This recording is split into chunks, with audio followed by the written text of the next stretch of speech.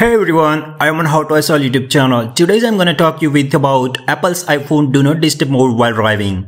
The DND mode is a life-saving and helps riders to stay focused on the road.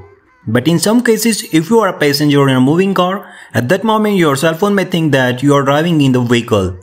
That's why your phone automatically activates the Do Not Disturb mode that you get on your phone screen. This is annoying, and so that you would like to turn it off permanently.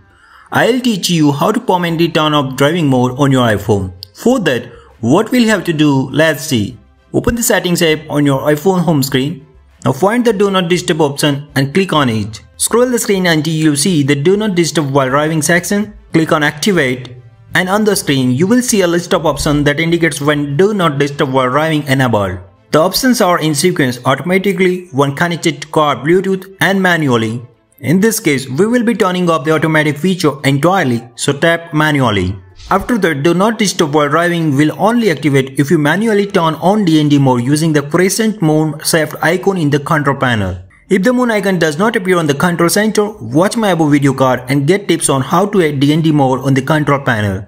Hope you found helpful. Stay healthy, stay safe while driving. Thanks for watching. Goodbye. Have a great day.